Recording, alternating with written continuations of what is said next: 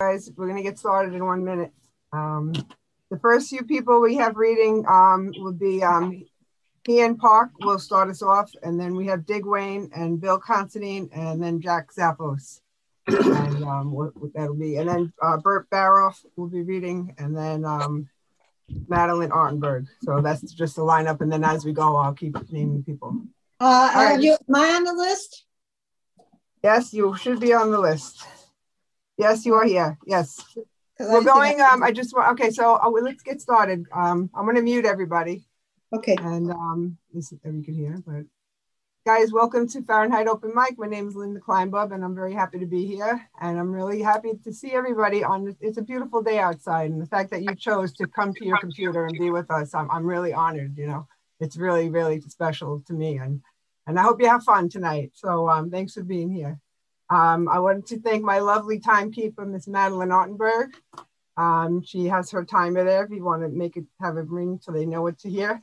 Everybody gets 3 minutes, and at 2 minutes and 30 seconds, you will hear the ding. Please don't stop where you are, just finish, but know that you have to wrap it up.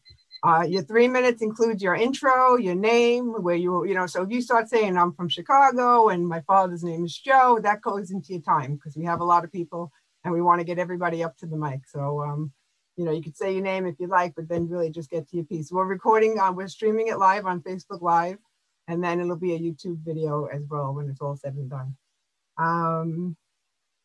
This is my last Zoom show for the Fahrenheit series for now. I'm hoping in the summertime to go into somewhere outdoors. We started looking at venues like community gardens in the Lower East Side, but right now I don't have anything. I'm also starting to look at spaces to bring the Fahrenheit show back to a live bar type environment because Black and White Bar has closed because of the pandemic.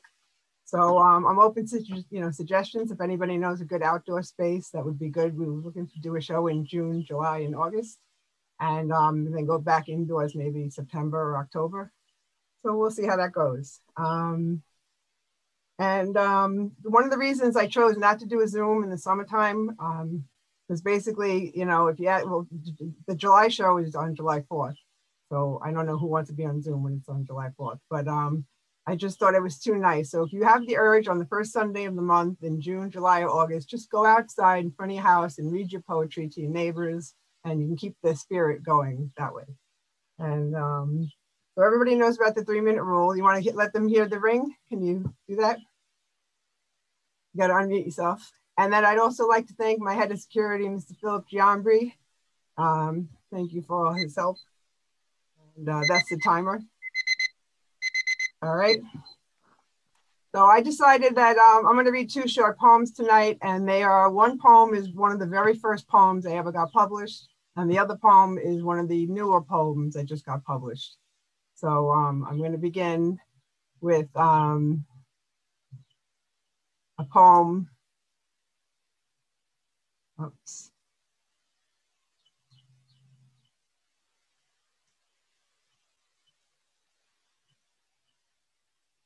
Hold on a second.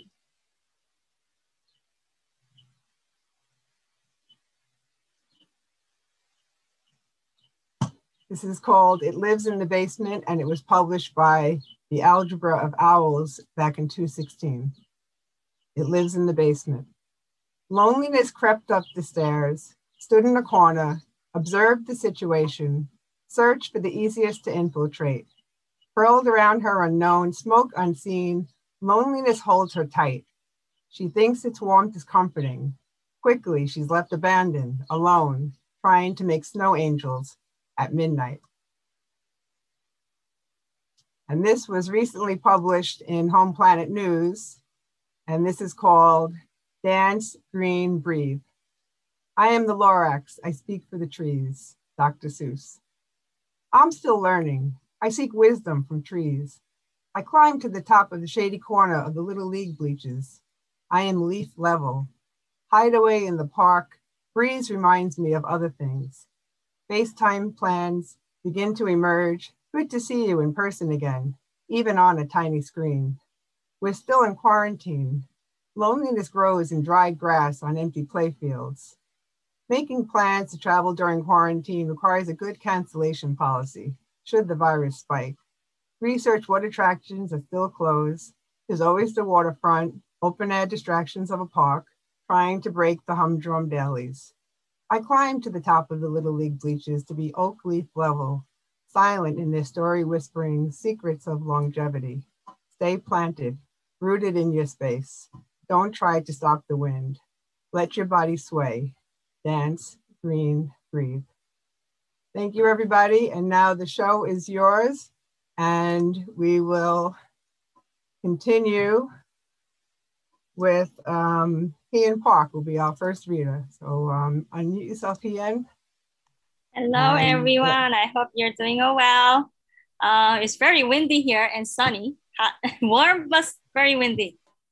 Okay, so I'm going to read one poem, and it's a pretty new. I did some editing. I live in San Jose in California. I grew up in Brooklyn. So this is my hiking adventure. This new hiking place I went. Oh, not new, but you will see. At the peak of Mission Peaks, it took us 3 hours and 36 minutes and 40 seconds, reaching and making to the top of a mountain, a crazy long and intensive hiking trails I ever had. After getting my first COVID-19 vaccine, it was a honey's idea to go. The weather was nice and we both needed exercising. As much as I wanted to be here, since every time we kept on delaying it, I saw groundhog for the first time in a parking lot. I was looking at the people who were sitting on the benches. I saw a big hole and saw something keep on sticking its head up. I got up a little closer and noticed that it was a mouse-looking thing with a big fat cheeks. It was a squirrel for sure. I went even more closer to take pictures, but it refused to come out. And I saw many other holes around it. It was kind of cute. I didn't want it to go all the way up because I haven't been exercising. I thought I wouldn't be able to do it, but Honey insisted we must make it to the top. It was rocky road and there was a lot of cows. Cows were just happy eating their grasses, peeing and pooping. I didn't see the usual brown cows. Most of them were black. I don't know what happened to the rest. I even saw the youngest cows that were so small. I don't know why, but the cows were always getting rid of their waste, showing their butts, and we can see all the unpleasant view. The elevation on this hiking trail was insane. It was very hard to go up. It reminded me of when I was bicycling up the hills in San Francisco Bridge. The roads got narrower. When we were almost at time, which was very dangerous because once you fall down, you are dead. Because the height was high enough to see the sunset and the view of a whole San Jose in one side, and another side was view of hills and trees. I saw turkeys running around wild while I was walking, and I wasn't fast enough to see them up close. However, I saw herds of cows. I even saw little birds by the rocks when I was taking off the rocks out of my sneakers. These little birdies came so close to me, I was shocked and I was afraid of humans. Then two of the other ones shows up and enjoy a company until my honey used the hiking sticks to try to hit it. I screamed and said, "That is me." When I noticed them following me behind, decided to stop because this little girl got their attention and they were afraid they might get hurt by the hiking sticks. We didn't see the rattlesnakes, but saw a hawk. We were both sore when we got home. Thank you. Thank you, Ian. And next up we have Dig Wayne. And reminder, your time starts the minute you open your mouth, even if your poem is not started. And when you hear the beep, you still have 30 seconds after that to wrap it up. Correct. Thank you. Okay. All right, Dig Wayne, everybody. Thank you. Hello. Hello. This poem is called Blue Roses. She always brings me beefy t-shirts, you know, the heavier fabrics. Her way of nesting, bringing me cozy redoubt, buttered on both sides, keeping my belly round, my allure ropey, scurrying home from the foundry, airborne brick dust in her eyebrows, her jaws jammed with synthetic stuffing from our neighbor's patio furniture. I told her the man there had a high-powered daisy.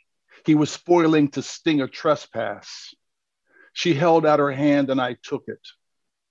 Her steel-toed pajamas left little to the imagination. She clawed my doughy back, savoring my DNA. Burrowing came to her like a tight shadow.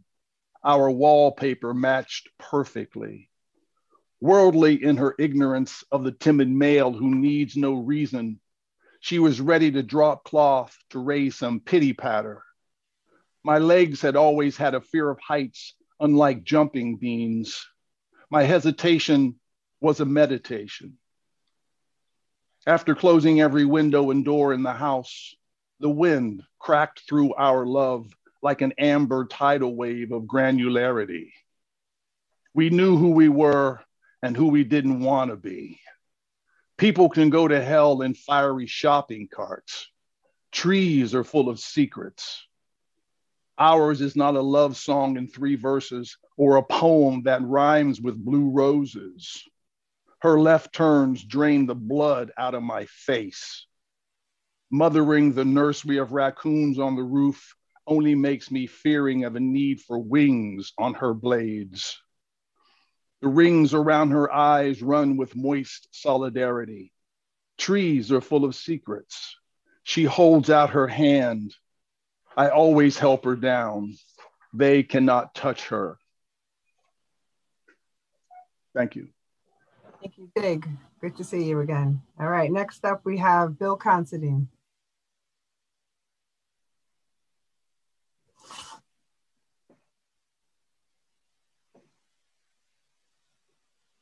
Thank you. I'll read 3 sonnets, recent ones. First is Our Song. Ah, memories of the day's outrages cut sharply as we fade into sleep. What we leave behind still matters. We can't escape a world so strange. We sing like a rebel army marching through a village to sirens and applause. I grind my teeth, you stir and toss. We murder our fathers with loud guitars. We awaken to what's been lost and clamor in darkness for a past before the fascists came, reclaimed. Please strum your banjo, I'll string a fiddle. The tune evolves, a tender call, together to start a day again in the right key. Together daily we've sipped and drunk love's refreshing ecstasies like caffeinated green tea. We nestle, paired, ceramic doves, once all aflutter till storms abated. Wrapped in comforts, how big we become. Cruel time, while leaving, still holds us here, embracing our time together. We're from the future, savoring now what stays dear. You're Venus, the night's most certain star. We each take our turn at the wheel on the highway in a fast-moving car, floor the drive and speed our spirits to heal. Our high beams pierce the darkening road. We're headed where even mountains erode. And the final one, Sunday, March 14, 2021. Confined a year in deadly pandemic, emerging from a cold, snowbound winter into brilliant sunlight, a steady wind, I've reserved a socially distanced walk in the Brooklyn Botanic Garden. February's lasting snowstorm slowed the spring. No cherry tree blooms early this year. Magnolia buds seem mere pussy willows. Daffodil Hill has only sheaves of leaves, tipped with yellow daubs if you look closely. But oh, crocus blooms in abundance, blanketing the berm abutting Flatbush Avenue. Orange-tongued, purple, ground cover crocus is no solitary venture out into life. It's nestled, teeming crowds. Thank you. Thank you, Bill. All right, next up we have Jack Zappos, and then we have Bert Baroff, then Madeline Artenberg, then we will have Margaret Yard and Ron Bremer will be up. So next is Jack Zappos. Go ahead, Jack. Okay, this is called a short poem, Perhaps I Am a Ripple. There are ripples on the water, flowing on the bay, seen on the surface, but known by a deeper source. Seen as separate yet part of the vast waters, playing with the light, playing with the depths. I know depths. I long to be a ripple, vibrating as far as can be seen, with prayers of light to the one. Perhaps I am a ripple. Haiku. I bought a hat today. It feels good on my head. The salesman was kind. I bought a hat today. Feels good on my head. The salesman was kind.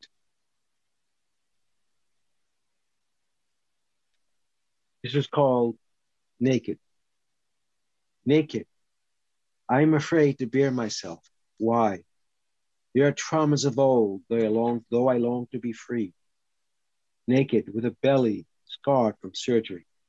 Naked with hair, naked with blemish. I will not be ashamed. And vulnerable, naked and vulnerable, with the shyness that goes with it. Naked in thoughts, naked in body. There are walls and thoughts that bind me. It's time to undress. It's called Come Here to the River. Come here to the river that you know, the river from high mountains, rushing down to the meadows, splashing rocks with a misty spray. You know the river, you hear the flowing. It is your path, it is your life. Do not fear the jagged rocks. Do not fear the foamy rapids as you are streamed to places not known. Please drink this water with long, deep drinks. You know the taste. You know it's cool and clear. This is the river that holds you with compassion as you surrender to the flow towards riverbanks unseen. Thank you very much. Jack. All right. Next up, we said we had Bert Barrow. Are you ready, Bert?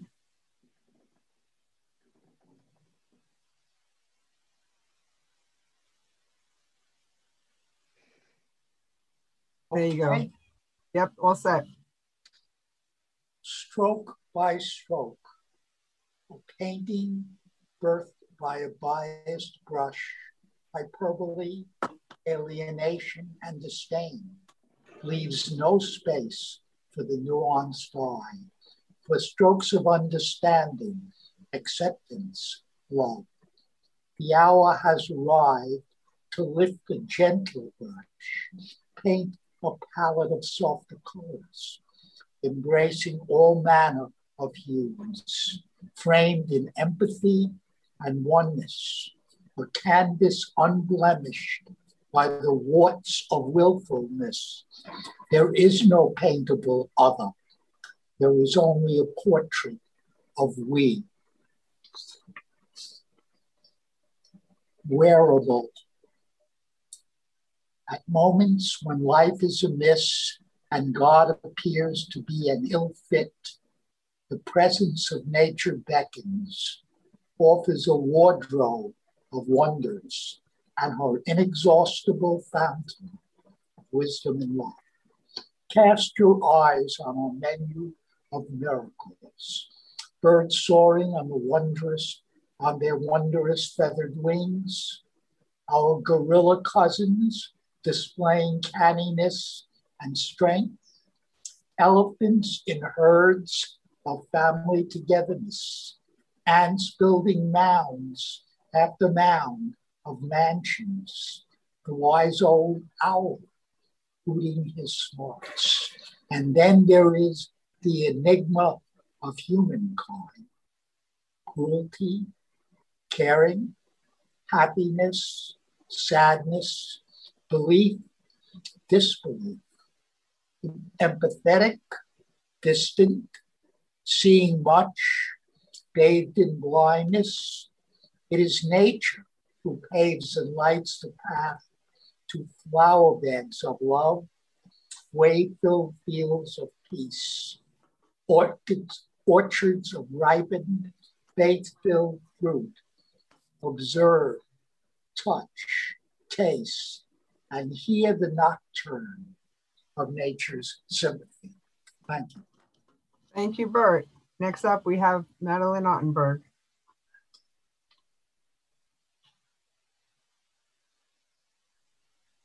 So nice to hear everyone, to see everyone. This is Soft Hand.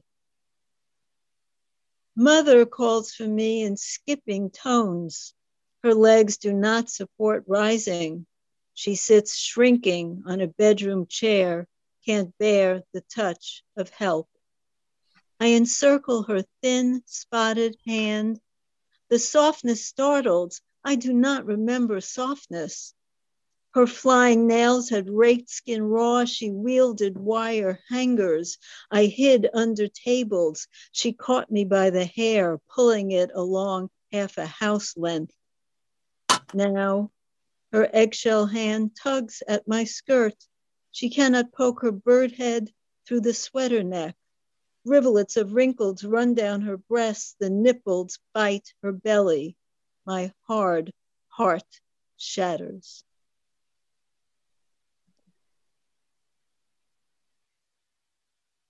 Thank you, Madeline. And next up we have, I believe I said Margaret Yard was next. Hi. Hello, welcome. Thank you. My first time. It's nice to see everyone. Welcome. One poem. Shall I start? And yes, can go you ahead. see me? Can you see yes, me? Yes, we can see and hear you. Go ahead. Okay, fine. COVID. COVID forces a schism between living and existing. Its insidious rampage floods our days, wherein existing demands isolation and estrangement. We hang lifeblood strangulated within solitary confinement. In these strict and empty spaces, forced to abandon the phenomenology of our shared moments, left hostage, plasticized in bloodless digital domains, our hearts forget to cry, starved of tactile warmth, blood-felt nurturance, the immediacy of desire, pulses of ecstasy, of vitality, of spirit, of life song, redoubtable code worlds will never find me, know me, feel me. Marooned I desiccate, dried mammal, unknown, unrecognizable, trashed life product. No, I say, I cry, I want, I feel, I crawl, I scream, seeking the other, lest we all lose our hearts and our fallible mortality. Thank you. Thank you, Margaret. Welcome. Hope to see you. Well, I don't know. Nice to see you. Anyway, going on next, we have Ron Bremer. Then we will have Dan Nitza, Carrie Radner, Mark Johnson, and Judy Turek. So those are the people coming up. So Ron Bremer, you're up next. Okay, hello everybody. I have a couple of weird ones. Kiss the bear with the golden arm. Squeeze its tummy till it cries. Deliver it from every harm while it licks and chews your eyes. Give that bear a metronome to help it buy a mortgaged farm where you'll construct a giant dome and live in peace with nature's charms. And my second one, innocence and despair date each other frequently. They kiss like their lives depend upon it. You think this should not be happening, but it is. You think this should not be beautiful, but it is. Random samples of Caucasian guilt and children's laughter are bleeding from cuts in your carcass. Only yesterday, the time was ripe for the disposal of solitude, trouble, and the meaning of life.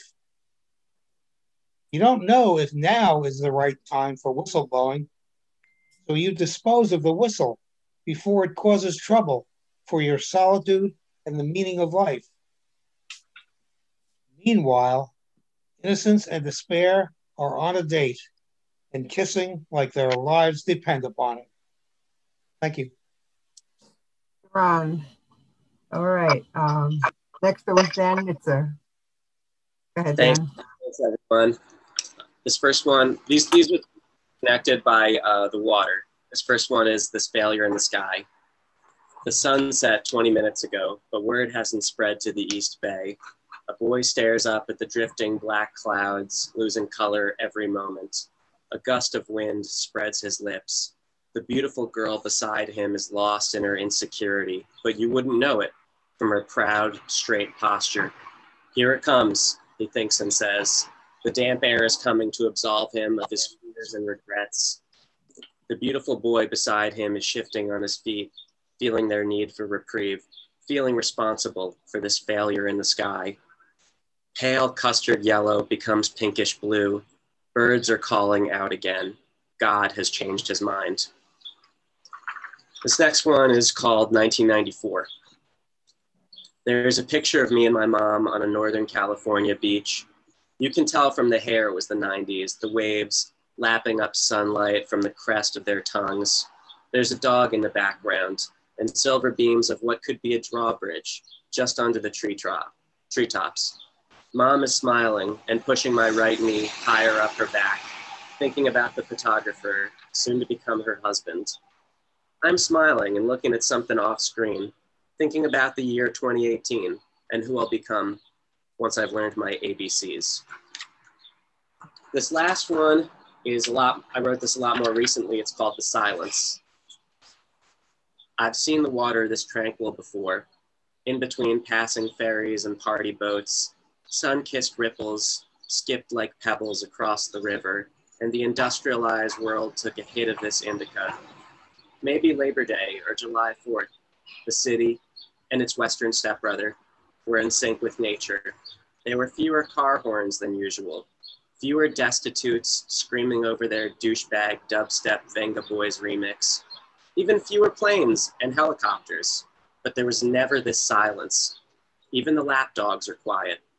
At this frequency, they can probably hear God's voice, but I am still waiting. That's it for me. Thank you, guys. Thank you for being here. All right, next up we have Mark Johnson.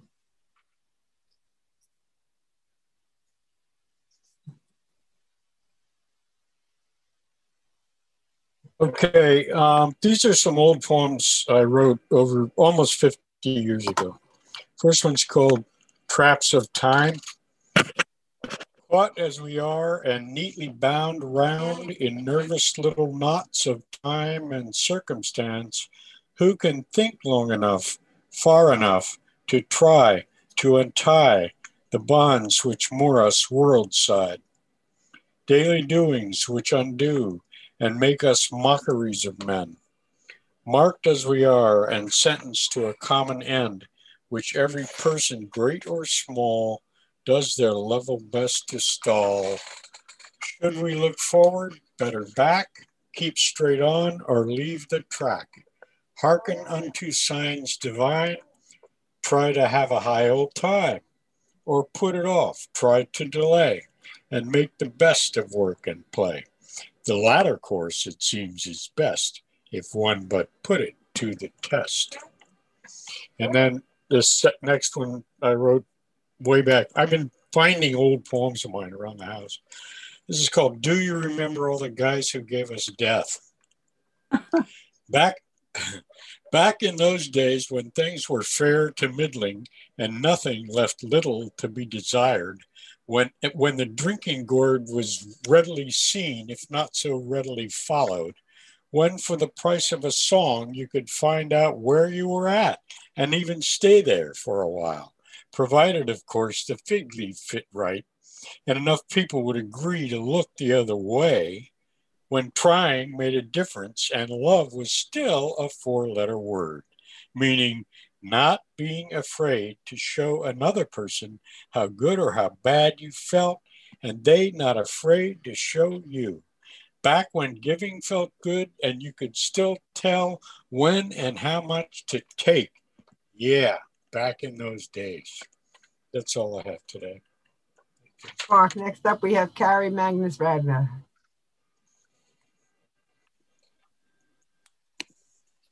Hi, everybody. Great to see everybody today. Two short poems. Steady. Steady as it comes, this big love is becoming too much. Like a bull, it rushes in, fast as lightning, slamming me against the wall. I have nothing against you. I hope that you're also in the thick too.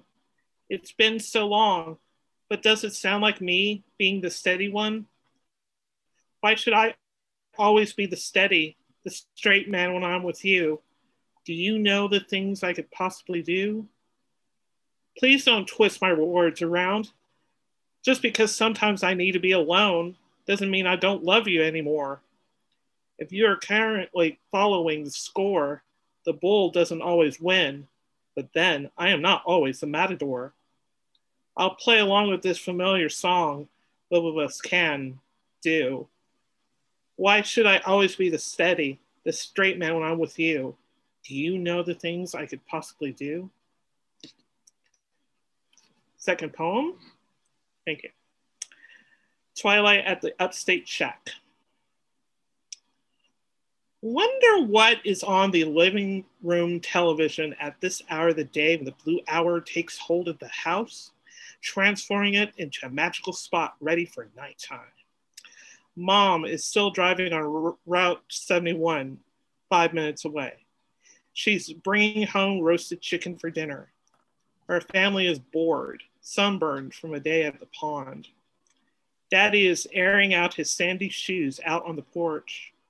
He pours some wine and sets out some Italian salami he knows that his wife likes with some aged Parmesan. And the kids are still bored in front of the TV as night grows deeper. Thank you. Thank you, Carrie. All right, next up, we're going to have Judy Turek, J.R. Turek, and then we'll have Bob Heeman, then Big Mike, and Evie Ivy. So, and Lou Grouper is in that group too. Okay, go ahead, Judy. Okay, terrific. Yeah. Thank you. I'm going to miss this. I missed Poetry Month already. All right, I have 2 poems. Composition. I write haiku on gun wrappers. I write poetry on the inside of cereal boxes. I write my stories between the lines of trashy novels. I write cliches on my slipper soles. I write greeting cards on the Chinese food menu. I write political editorials between dictionary lines upside down. I write your name in coffee steam. I write slick poetry prompts in the Target ad. I write my eulogy over every day and pray it's premature. I write one-act plays in the voting booth. I write love letters to corporate conglomerates. I write comic monologues while sitting in the dentist's chair. I write I love you in beach sand. I write algebraic formulas in acrostic formation. I write my name in purple permanent marker on your heart. And a new poem. Zoom on a Saturday afternoon. Poetry in person is better than poetry on screen, but this is what we have in a pandemic, and I'm grateful for it. The poet reader has little inflection in his voice, but his metaphors are inspiring. Fierce rain is pelting the window beside me. I chide myself for being distracted and turn back to my PC screen. I scan the gallery of mini portraits and see you upper left. I watch as your head nods down, snaps up like a pneumatic jack, then fades and falls. Your chin rests on your chest. The rise and fall of your labored breath announced. Your mic left on.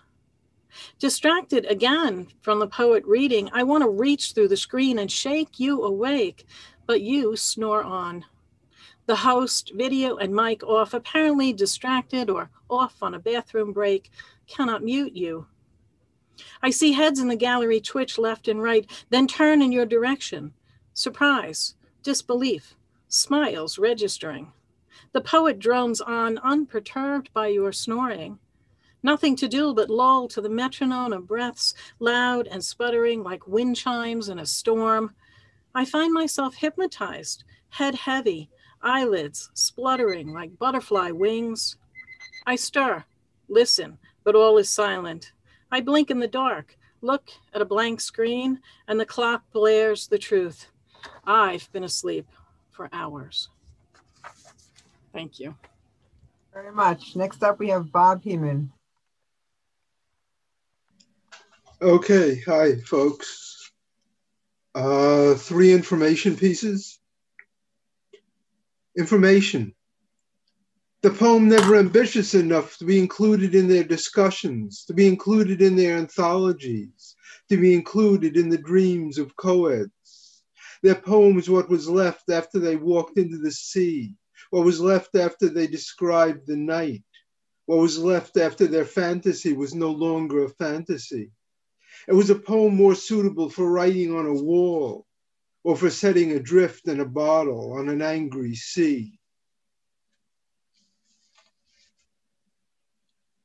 Information.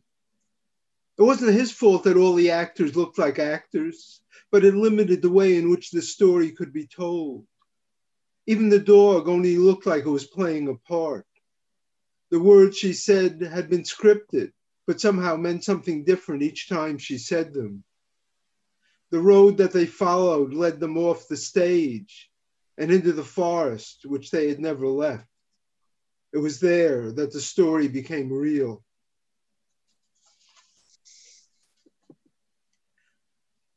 Information. No matter how much she tugged on his ears, they didn't get any longer. The history of Forsythia never included what happened next. It was not true that she changed into salt. Thank you. Very much. Next up, we have Big Mike. Routine. Just me and my bro, General George Washington, chilling out in Union Square Park on a late afternoon in the spring. The warm weather and the bright sunshiny days have finally returned to the city. She scouts all the park benches with her very, very expensive Japanese digital camera and a long zoom lens strung from her neck as she marches up and down the park paths, looking for an appropriate subject for her next photograph. She's a deeply tanned, California-faced hippie girl in denims, cotton shirt, and sandals. Her long brown hair tied back in a casual bun, a 21st century Georgia O'Keeffe. She passes by my spot in the park bench while I make a concerted effort at eye contact and smile, wave in her direction. She returns my smile, then quickly moves on, continuing her search for the park for that perfect subject for her telephoto lens. I'll wait. She'll be back. 10 minutes or so later, she's headed back toward my park bench. Eyes meet mine, smiling. Camera lens pointed straight at me. Do you mind if I take your picture? Sure, I knew she would ask. Art photographers are always asking to take my picture in Union Square Park. It was just a matter of time before she asked me. I seem to be a perfect photographic subject these days, so I unfurl my forked Viking's white beard for her inquiring lens. She takes a few shots standing above me, stoops over for a few more, squats down right in front of me for a few close-ups, then gets really, really close up in my face for a few super close-ups. So close to my face that I can see my own reflection in her camera lens. And I look good. I mean, real good. Perfect for that real New York street person photographic subject. Thanks. She gives me one more sweet little California hippie girl smile and moves on. Like I said, I'm pretty much used to it by now. You know, dude, whenever you show up, somebody always whips out a camera and starts filming. You know what they say? Why don't you take a picture? It'll last longer. And just as a final note, the Pyramid Club, a longtime iconic dance club in the East Village, closed because of the COVID-19 restrictions. It had been there for 40 years, but the staff reopened the dance club at a place called Drome down the street, and it was considered press worthy. So the media showed up. The New York Times photographers, the New York Times videographers all were photographing me and videotaping me all night long. They were all around me. So the routine continues. Thank you. All right. I'm sure the New York Times had fun taking care of seeing you dance, Mike. All right. Next up, we have Evie Ivy. Then we're going to have Lou Grupa. And then we have, and I'm sorry if I mispronounced the name, Joni Zohicki. And you can pronounce the name the right way when you get up. But next up, we have Evie Ivy. Let me unmute. Okay. All right. I'm going to read 2 quick poems from my book, The Platinum Moon. And the first one is called Words. Words form my expectations. They make my bed. They create my scenery, materialize my honesty. They will conjure love, but won't always move into the right direction. They rain down or blossom in perfumed sways. Words explode with comfort and dismay in the mind to target the soul. Steel capped, frail ones, often not on stone. What is there without words?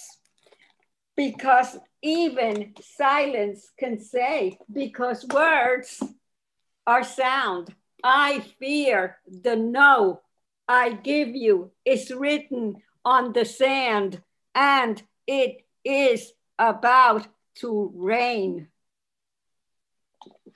And the second one is called Emporium. Emporium. In some other planet, yes, you can exchange, undo parts of your life. You can go to an emporium and pick up or exchange if love does not work out for you, or even a house. If it made you more miserable than happy, you can go and exchange, get your years back, even if you lost the receipt. Then you can choose to go through something like a car wash and come out new again, clean of those years you gave it, no memory, thus no scars, free to try again or live on. In some other planet, you can undo. Thank you. Thank you, folks. Evie, I just want to say somebody on here, they're listed as iPhone and I don't have your name. Is that Janet Wade? iPhone 5 was, yes? Janet, right? Okay. I thought so. I wanted to make sure.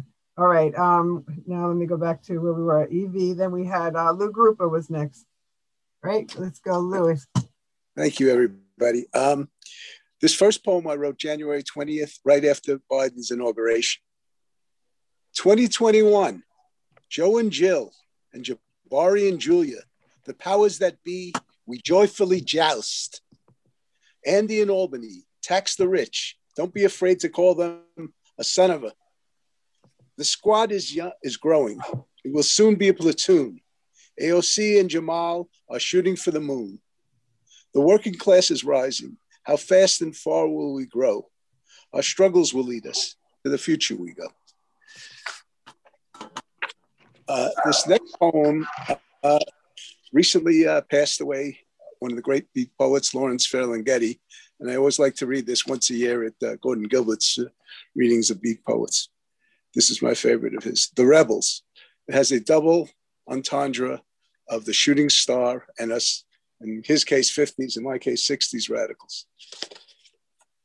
The Rebels, star-stricken still, we lie under them in dome of night as they wheel about in their revolutions, forming and reforming. Oh, not for us, their splendiferous phosphor fabrications. Ah, the wheelwright of it, whoever he or she or it, chief fabricator of the night to set it in this cut glass diamond diagram. Upstairs in the lighted attic, under the burning eaves of time, lamps hung out to guide more far out voyagers than ourselves. Stellantic stars shoot out, burst out. Errant rebels, even there in the perfect pattern of some utopia, shooting up, tearing the silver web of perfect symmetry. As in a palm of hand, the perfect plan of time, of line, of life and heart and head, struck across us sudden by one cataclysmic tear. Yet all not asunder, all not lost to darkness, all held together still at some still center. Even now in the almost incendiary dawn, as still another rebel burning bright strikes its match upon our night. Oh, okay. Next up, we have Joni. Please tell us how to pronounce your name. I think is it Zosiki? Joni, are you here? Where are you? Zozika. All right. Yeah. Welcome. Hi, thank you. Okay. I just figured, oh no, did I lose it? Oh, this is crazy. Just give me 1 second. Okay. I figure I will interject a song. What the hell, huh? It's called Bavanera. And it's by lyrics by Anonymous, music behind schedule. I'm feeling sentimental. It's that photo on my mantle that rocks me soft and gentle. I'll never get a handle on those memories that haunt me. They reach right out and taunt me. They take me away from the world. I'm feeling green and bluesy, just like an old-time floozy. It's slightly less than lousy, without the dope or boozy. I look into your eyes, but your photo never recognizes me. So many bumps and grinds on the lumpy road of life. You always gotta carry a red Swiss Army knife.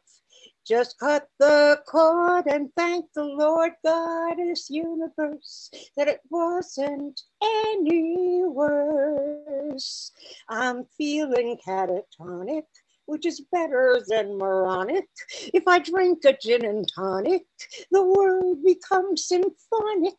The backbeat keeps on playing as the world keeps grinding away. That old man river keeps flowing into the bay. Well, that lucky old sun just rolls around heaven all day. Just for fun. Thank you. That was lovely. Thank you so much. All right, that was great. Okay, coming up, we have Linda Lerner, and then we will have Peter Straga and Harvey Sauce and Judith Lee Herbert. So Linda Lerner, you are next.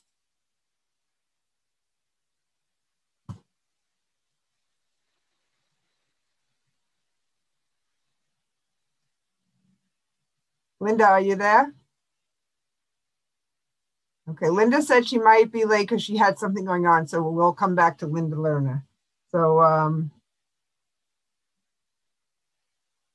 Peter Straga, you're next, and we'll go back to Linda. Peter Straga will go up. Unmute. Yep. One moment. Yeah.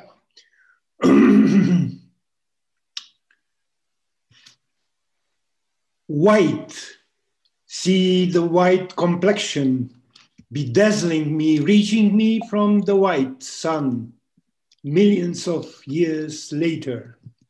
White, see the white complexion as a flawless vessel of happiness, waiting a moment in time for the revelation of a perfect countenance, smooth as a kiss, pure as a thought, lithe as air, making gods in heaven pray to mortals, begging them to be kind with their immortal souls and beraving them with a countenance, born in the sea waves, as if it were the magic white foam, vibrating, glowing, raising to their ever immortal bodies, inspiring, sensual, beguiling, conveying them the pure taste of beauty.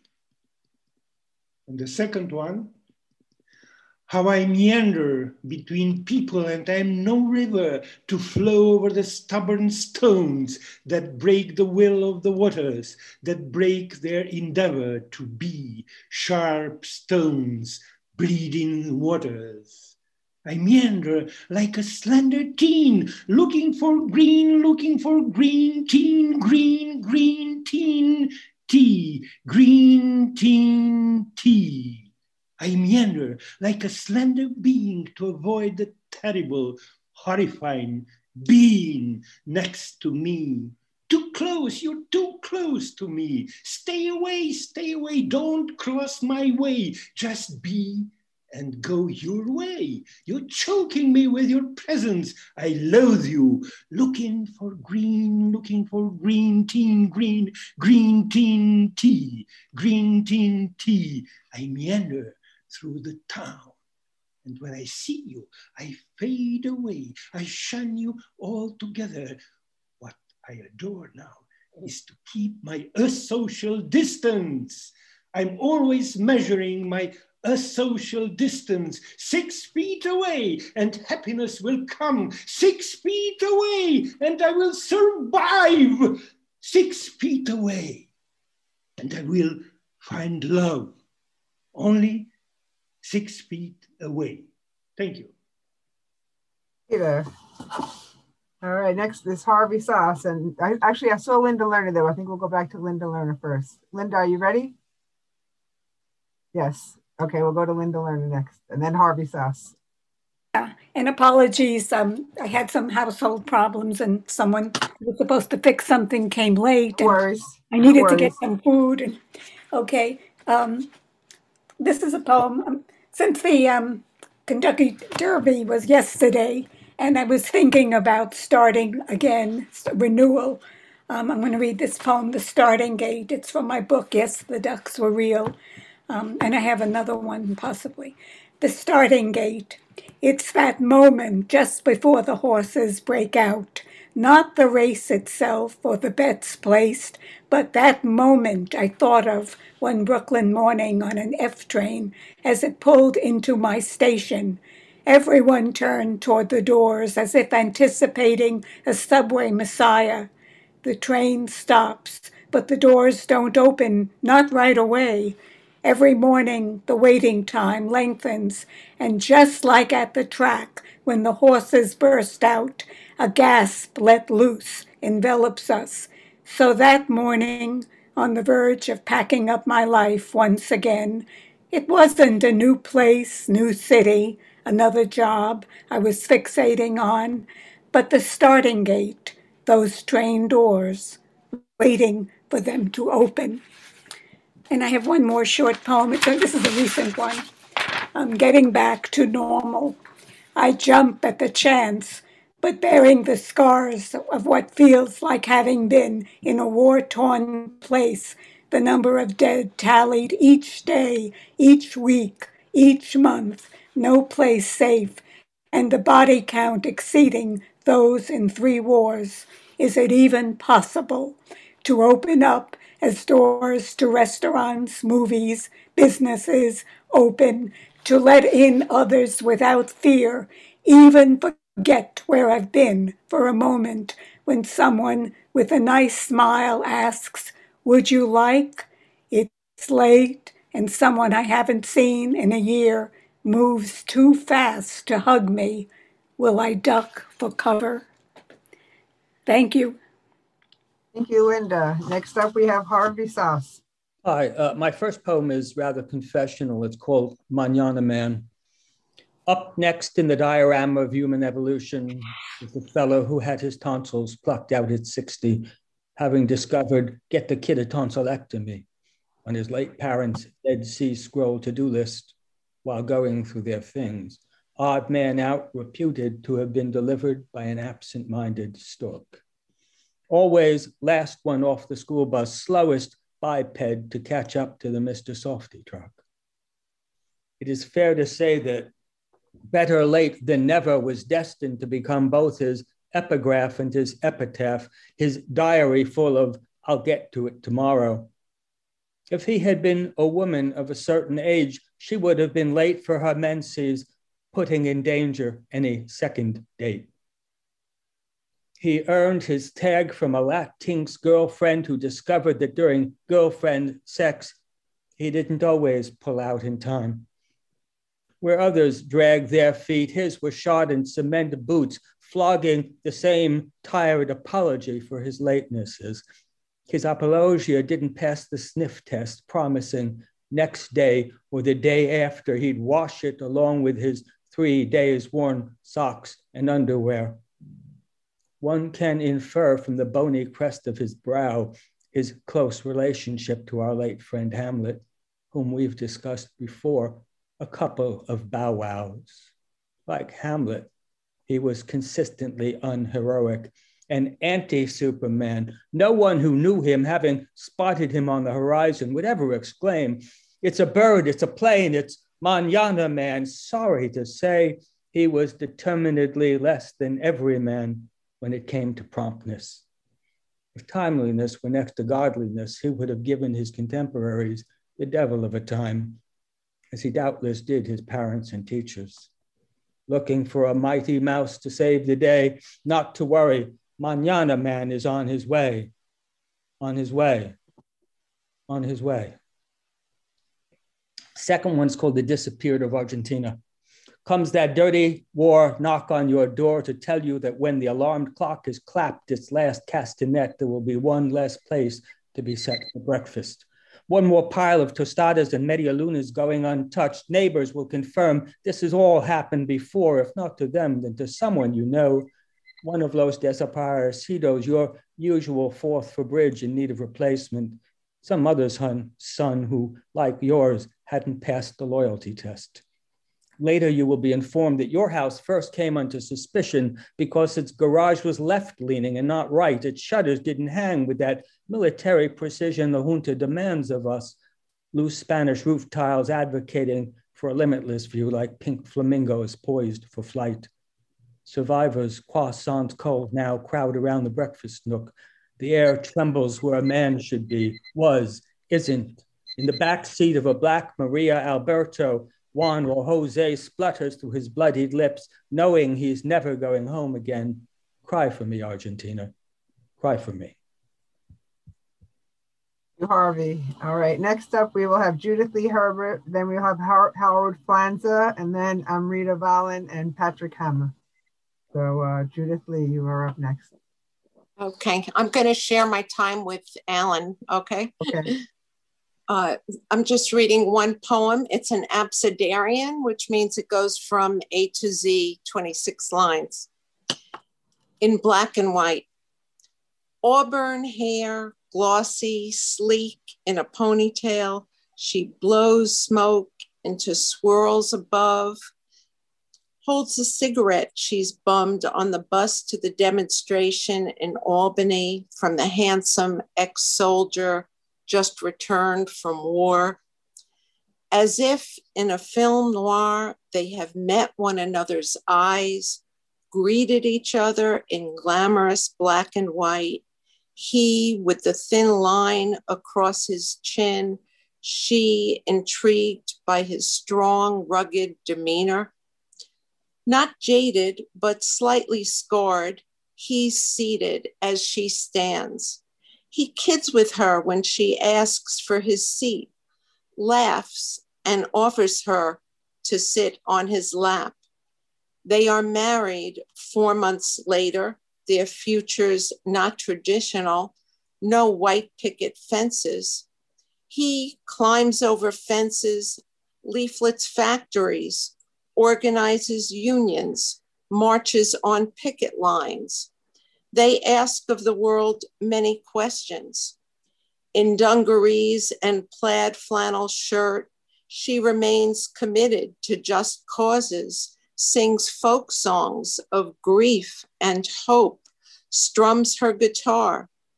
Together, they devote themselves to those who are underdogs, unseen, unserved, undone, visit the dark side of human nature, risk all. They want people of color to have the same rights as whites. Friends are exed from jobs, homes, families, cities, life. Yet my parents survived, slightly scarred, as they fought zealously to repair the world. Okay, and now my husband, Alan. Give him his own 3 minutes, Madeline. I don't think they're sharing the time, so. I have a very brief poem about a current trend. I used to be an only child till I had them search my DNA. Then I discovered I had 125 siblings. Yes, I'll never forget that fateful day. I received that response from relatives or us with CC to all my new sibs. Hello, we've got a pleasant surprise for you. Seems you all sprung into being from the very same test tube. Your real daddy was a sperm donor and he gave till it hurt. And all of you are the result of that large, fateful squirt. So now my life is richer in many a regard, except when I've got to send out another damn birthday card.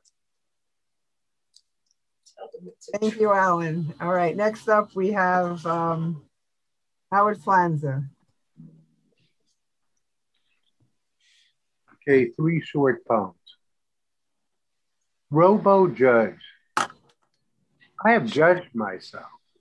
I am guilty, programmed by an algorithm. I cannot appeal my conviction. The law does not allow it. All judgments are final. I have revealed government secrets without knowing I had them. I have no legal recourse. The law is absolute. My mind will be wiped clean. Nothing will remain of me except the shell of my body. I will be reprogrammed. I will not be myself again. Just another artificial being leading a new existence. I will pray for my spirit before I am expired. Next, future flight. When you're pinned down like a beautiful butterfly, you cannot move. You are locked in place, frozen to stillness, like so many others who cannot rise in the air, take flight, or blend with the leaves, waiting for the wind to blow and carry you far away. And then, fog-bound. Naked structures slowly unveiled, topless towers of Ilium, rising again to haunt us. The fog floats away, revealing the river. The mist dissipates. All is visible. All is nothing we expect it to be. Thank you. Howard. Okay, next up we have Amrita. Hi, Linda. Hi there. Okay, this is the first time, so please excuse me. I'm just starting with the one poem I have selected. The last poem. The last poem fills my head today. The unwritten one, yet unthought. The one I will write before I die. The one which will be left to filling away my dreams before the discounter, unpublished, let it lie. The rough craft of my cloistered life. I have it in my heart, seeds of words that are weaving a last garland, tiny thought buds dormant. I don't yet know if we've even met. But I feel a foreign weight inside. Some part of me died and was mummified. And the sarcophagus split apart, searching for light as the soul did depart. Some precious pearls, parting gift for you, and no, I cannot unwrap it. My soul decides when it has to go. The muse plays my strings hard and taut till I let go. And then all of it, all the love, all the light, all the precious tenderness inside, like a river that reaches its sea, overflows, offering a last sunset, bestowing a last dewy flower, holding out gold hourglass, drips the dreamy sand of the last sunset hour, caressing the pressed petals of every ancient memory, beloved anchors that kept life afloat in rough seas. The dry, dark, brown, withered rose that glowed velvet red and passionate shall be dull no more. The card that hides shall play peekaboo with you from the dusty corners of cabinets too. A wedding card, a baptismal gift, a child's lacy sock, Pellegri's lacy mist, gets written down for all its worth, forever compressed lumos in words. The flat iron forged linguistic semaphores of fleeting, ferocious, fathomless life. Crown of wreaths and spikes, I leave it on the table. Wear it on feast days, I have partaken the same fare, worn the same crowning diadem. Pardon my departure, and if you grow a fresh bud anew, on this dead branch of the tree of life, I thank you while I can for you. You are my resurrection, my friend. That's all. Thank you. You did a great job for being here for the first time. So congratulations. All right, we have No 11, then Patrick Hammer, then Janet Wade. So No 11, you're up next. Greetings all. So, sorry, I was just getting myself ready. This is called Techno-Insta Society, or the Disjointed Union. What is it you wanted to say? 1,000 voices joined into this union. Nothing for today, no meat on the table, no voice on the radio. Reviews and self-satisfaction scream in millions of digital voices. Blog your thoughts. Be the generation of me. Be the generation that fell into nostalgic dream. Pillows of yesterday suffocate voice. Disjointed approval lays the land bare. Entertainment available to everyone, but the food on my table costs more than I can pay. Blood for blood. Will slides away into happiness. Let me view yesterday on my computer again, and I'll inject the internet into my veins. Doped up cyber dreams glazes the will to do anything. Say our independence all together now. Agree on nothing or settle for self-serving slaps on the back. Grassroots points to aimless wanderings. Don Quixote says, sign up, sign up. Forum rolls into clamor pit of millions where none rise to the top. World collapse and we can read about it on the AP Wire and Minute News. Watch instantaneous knee-jerk reaction. Long-term goals no longer exist. Voice no longer exists. A scream amongst a million doesn't exist. Placation is supreme. Digitalize your nostalgia. Who are we?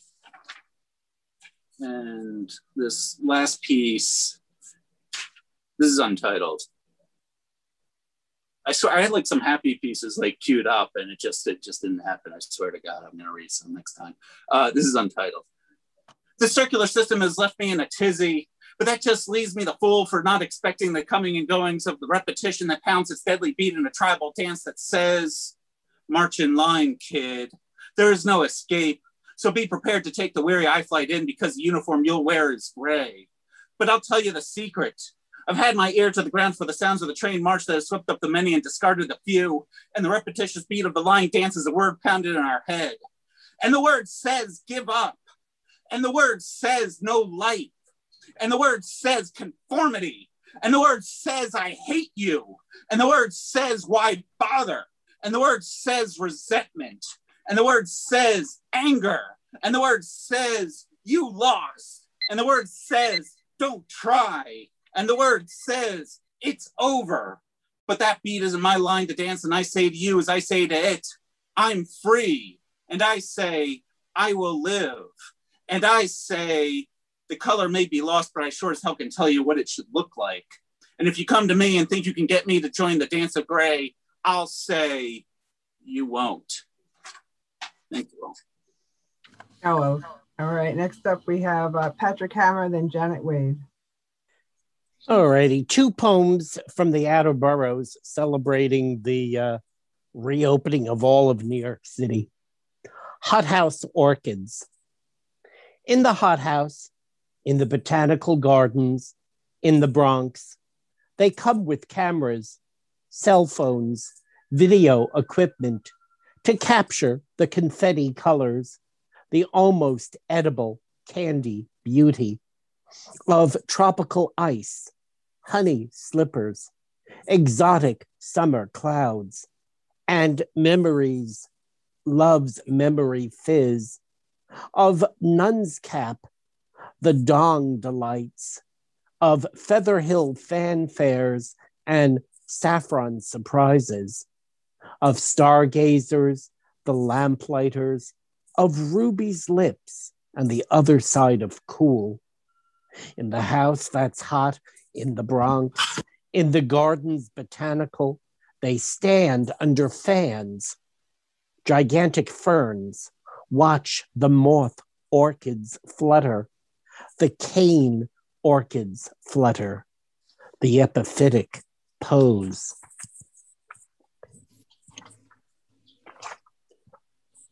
The other poem is in the Chinese scholar's garden. On Staten Island, on the North Shore, in Snug Harbor, in New York's Chinese scholar's garden, the Japanese haiku I start refuses to be contained, and so it grows. Here on the moon viewing pavilion, terrace of crispness, here inside the pale, paid our dollars to be this side of the gate, separate from other park visitors who watch us through metal slats like spears. Oh, we here on the inside think ourselves more one with soil, water, stone, bamboo, more grateful to the gods for a rain-free, sun-full autumn day. No one notices inside the lithe movements above the pond's other reflections of a small yellow black-flecked butterfly easily fluttering out of this fortress into open land, free to follow the breeze wherever it goes. Thank you. Patrick. Next up, we have Janet Wade.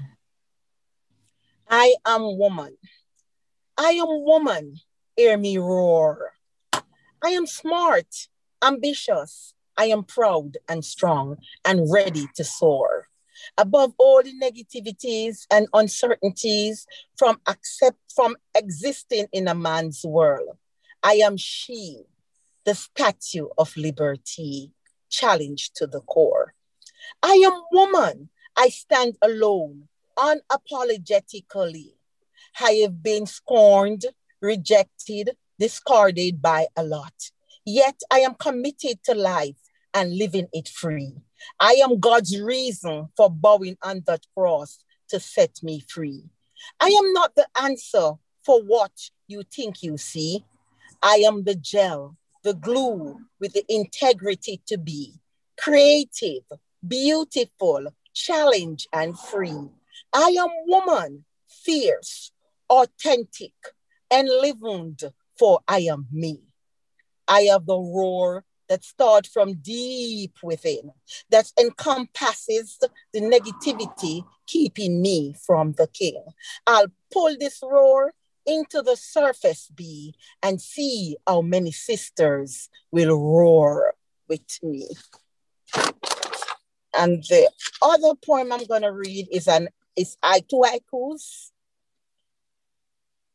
Bewildered, confused, baffled by his own love song, the penguin tears fell. Bewildered, confused, baffled by his own love song, the penguin tears fell. Regrets live within the crevices, mind and heart, his name is engraved. Regrets live within the crevices, mind and heart, his name is engraved. Thank you. Very much. Next up, we will have Don Fuchs, then we will have Patricia Carrigan, then Michael Anton, and then Deborah Clapp, and then the Withdrawn. So Don Fuchs is up next. Hi, good evening. First one is called Bye Bite. Bit by bit, slowly I turn, step by step, bite me, ones and zeros, zeros and ones, one and done, zero in Bitcoin, can't bite down on it, bite me. 1 gigabyte, 1 terabyte, 1 teraflop, 1 floppy disk, 1 floppy dick, bite down hard, bite me, bite my neck, chew me out, chew up and spit out. Not enough to chew on? Bit of honey, mosquito bite. I don't drink wine. Comedy bit, once bitten. Hook the lunker, not enough to chew on, bitter. Okay, I'm just going to read something, an excerpt from a piece from David Huberman, if that's all right to read somebody else's. It's called How I Learned to Like the Eagles, Hotel California.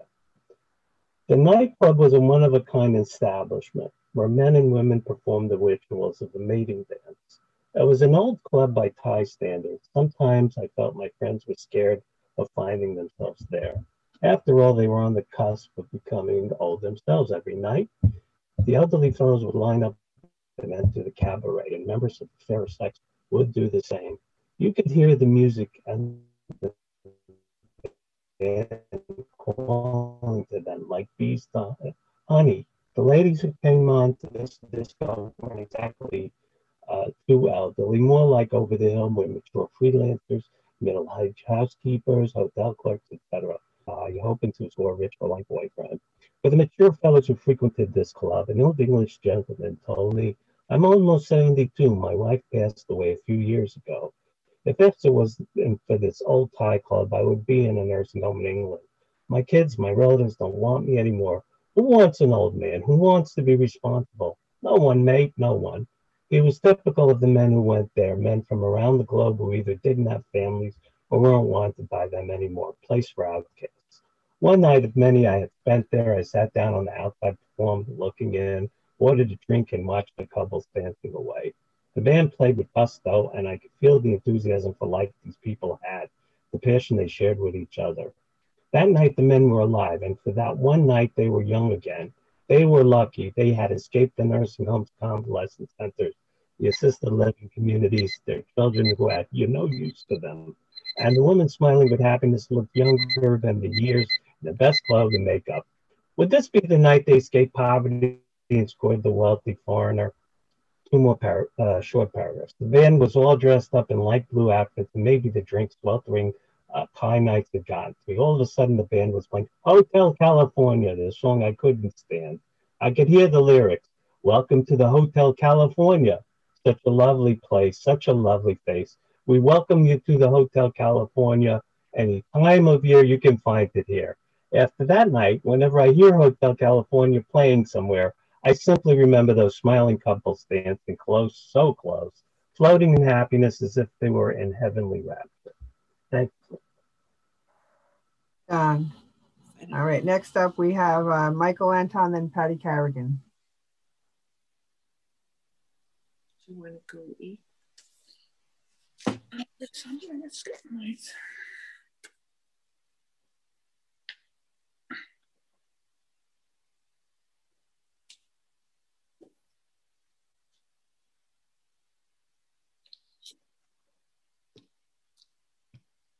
Michael still here?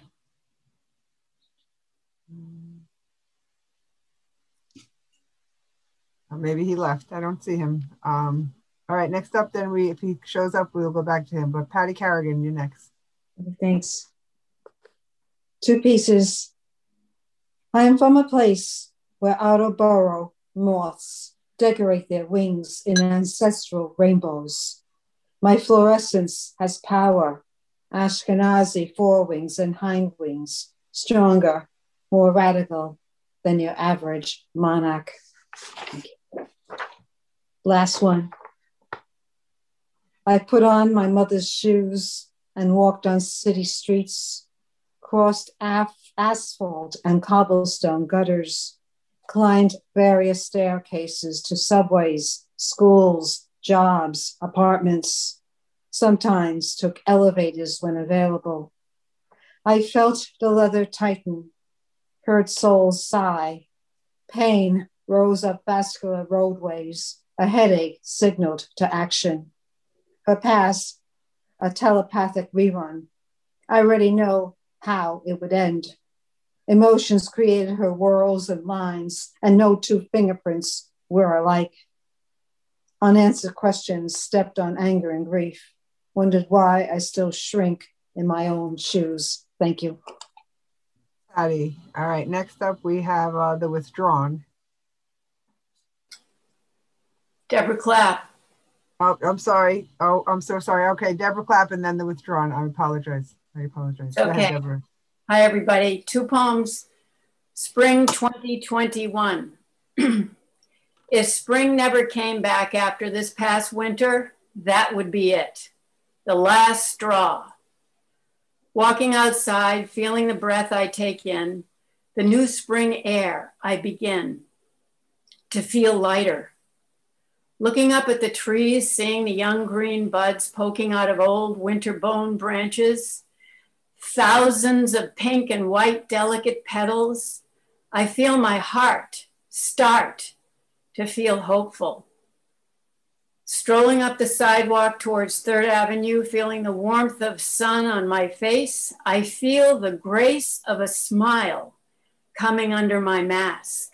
I feel grateful. I have errands to run, only I just keep the smile, the gentle smile on my face by crossing the streets to whatever side the sun is on, letting myself just be with the sun, staying out, walking, feeling, being. Welcome back, spring. We need you. The next one is called Happy Dating. Happy dating. He seemed nice enough, on time, mask on, 2 vaccines confirmed. He bought the coffees at the Astor's Place Starbucks. Then we crossed Lafayette and sat on a rock near the scaffolding in front of the Chase Bank. Then he showed me pictures of him with his grandson and son-in-law fishing when he had a house and a boat on Fire Island. Then he told me one of the reasons he said yes to meeting up with me is because I didn't mention I wanted a travel partner, that he'd traveled enough all over the world, in fact.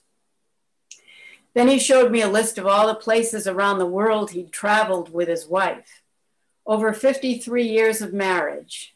She'd only been gone for 2 years now. She died on the early side because of complications from 9/11. They lived in Tribeca. His daughter had set up this online dating thing to help him get out of the apartment. Wow. A whole life lived with the works, plus depression. I can't compete with all that. Then he asks me if I want to go get something to eat. I say no, but I'll walk with you along the Hudson River sometime. That was before we came to the part when he said he's an atheist and a Republican. After that, I just laughed, wished him well. Then I went home. Thank you. Deborah. All right, next we have The Withdrawn. Okay, this piece is called What It's Like Feeling Like a Contaminant in Someone's Life You Care About. You understand that you are far from toxic, but at the same time feel like you are the very bug that will damage them. There's a reminder that someone else is better for them than you are. That they aren't worth being put in harm's way because of the war you fight. No matter their willingness to fight with you and for you. And on days you feel weak because when they vow to not walk away, you remind yourself that they should. The voices say it'd be best to leave because your struggle wasn't ever supposed to be their struggle too. You don't ever leave though. Because every part of your being knows you don't want to. Every part of your being doesn't want you to. No matter how many times you become aware, it soon fades away again. You're reminded that the point of leaving is to rescue the other person from yourself. The heart chimes in time after time to say that it has won the game of tag and is tired. The mind lives for the back and forth action, repeatedly poking at the heart when it's on the bench for a break.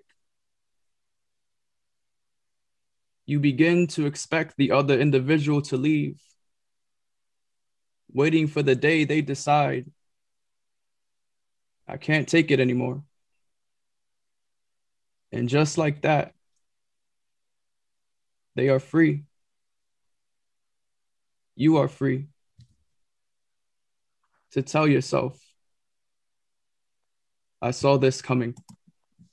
Thank you. Very much. That was great. Very nice. All right. Lisa Walker is next, and then we have Barbara Rosenthal and Rick Christensen and Linda Swartz, and then Garrett Christopher. So Lisa Walker, you're next.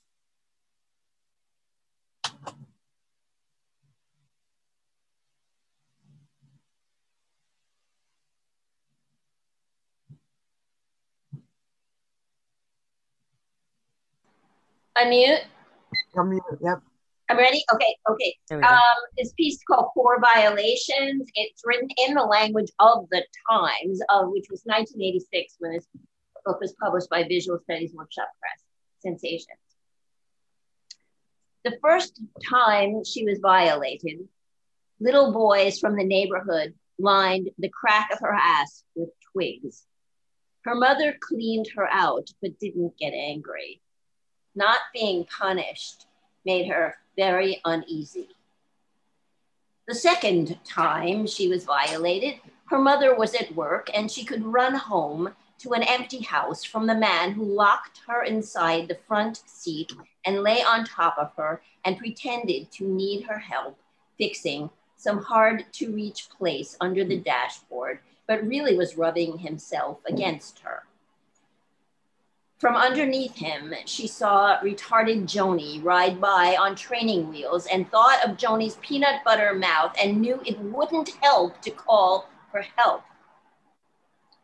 The third time, she was already 16 and doing a little too much flirting.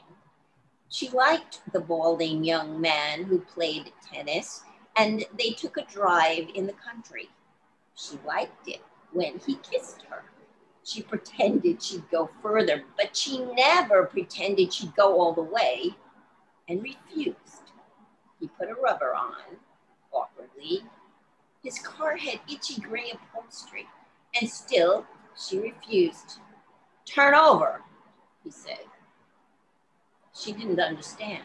Let's have your ass, he said. She'd never heard of such a thing. He began to roll down the window and roll off the rubber. Oh, no, don't, she said.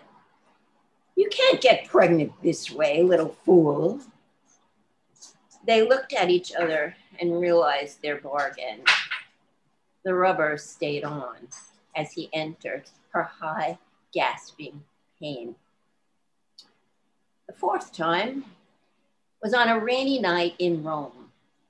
The pensionnaire collected both their passports and made Enrico take 2 rooms.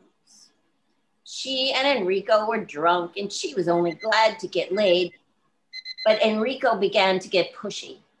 Enrico wanted everything too fast. Enrico tore her dress and tore her stockings. He pushed her down. He bruised her elbow.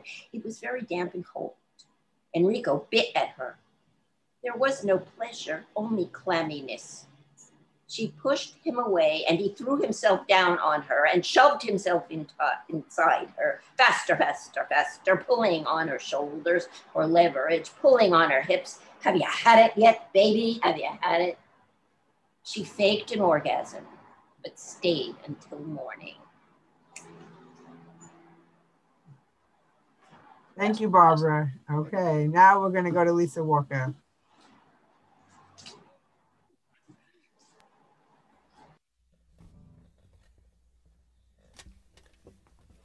Hi there, you hear me? Yes, we can. Okay. This is a song I wrote.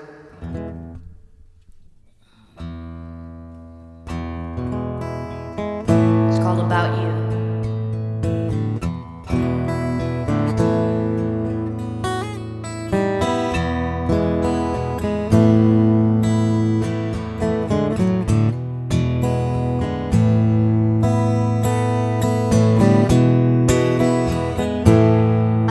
I saw you walking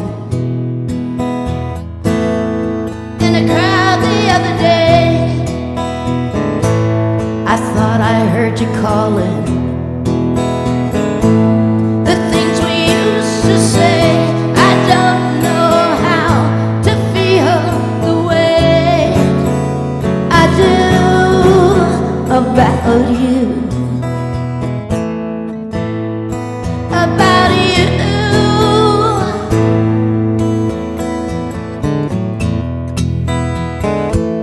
Another picture of you.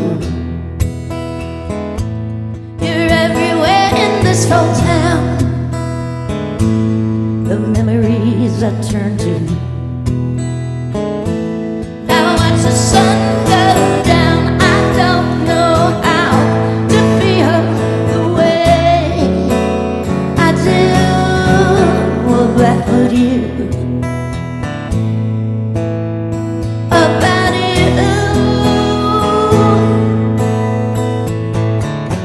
You showed me the way to higher ground. You told me you got to stand up. Now I know can't be turned around. The highway will not run me down.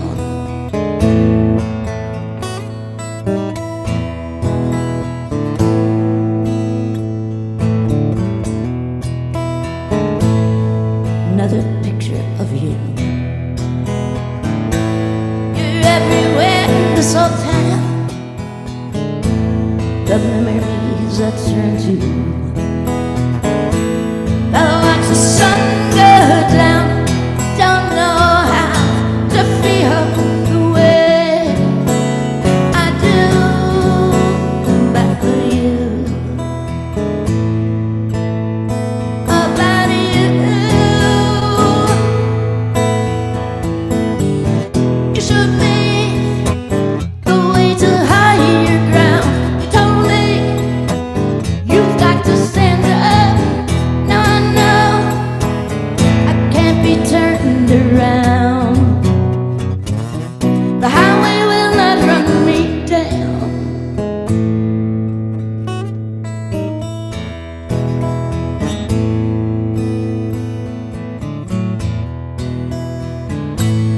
I thought I saw you walking.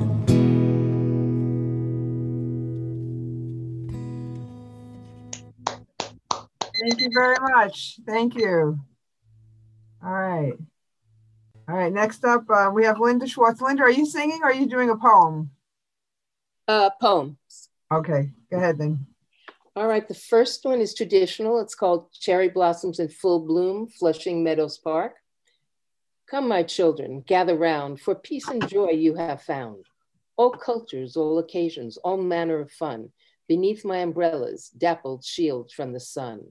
Sweethearts picnic, families play, graduates mark the special day. Cherry blossoms pinks, shedding tears of love, carpeting the shadows, life blows from above. And the second one is a duo rhyme that I wrote for a recent homework assignment, 12 lines of 8 syllables each. First 2 and the last 2 rhyme, and the 8 middle ones rhyme to each other.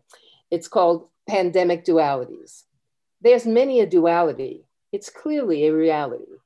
While man wears masks, birds freely sing, creatures relieved to roam as king.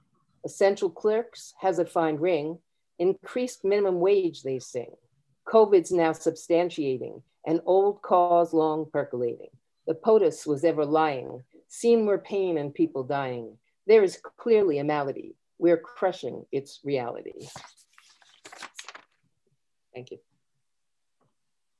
Thank you, Linda. All right, next up we have Rick Christensen, and then we will have Garrett Bimsterfer. Rick, you're up next. Rick Christensen, everyone. Good evening. Great stuff tonight. Thank you, everybody. This piece came out this week, actually, in the spring 2021 edition of Muddy River Poetry Review. It is called George's Bloom. The bad stuff never stops happening, really. It fades for a while and then reemerges as prophecy. We learned that about memory. Experience cuts deep lines into the self. Families are like storms. They can rumble and darken for a while, and then the rain starts. Sometimes there's lightning, and you hope for shelter because it can steal your breath away and cause third-degree burns. You may wish that it was all more like a game of checkers, a board you could pull out only when you wished, a set number of pieces, half one shade and half another, always assembled in the same configuration with unchanging rules and predictable outcomes.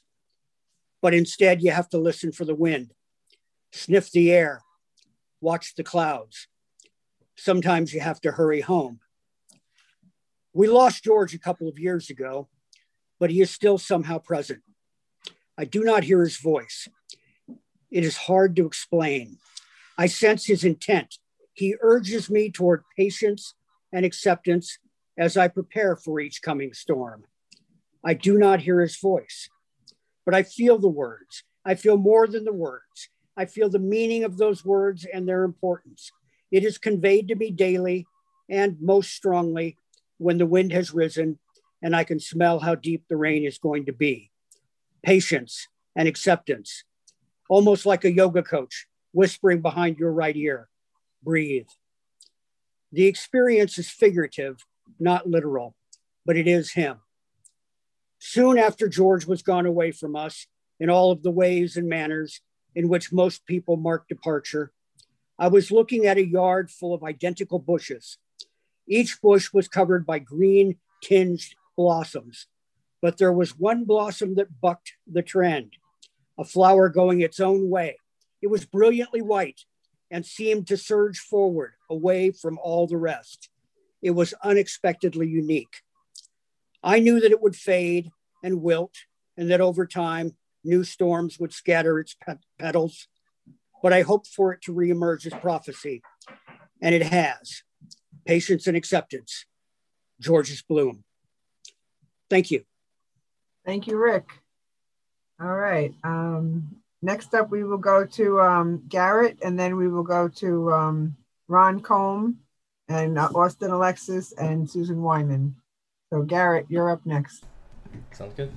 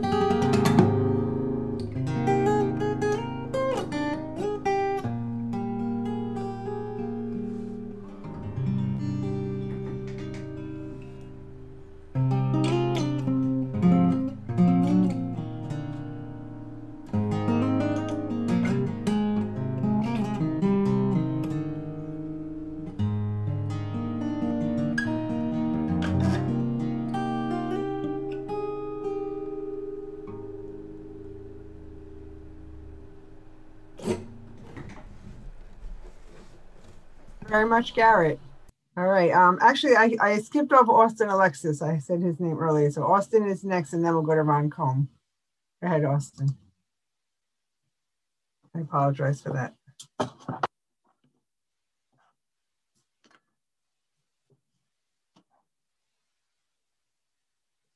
I can't hear you, even though you're unmuted, Austin.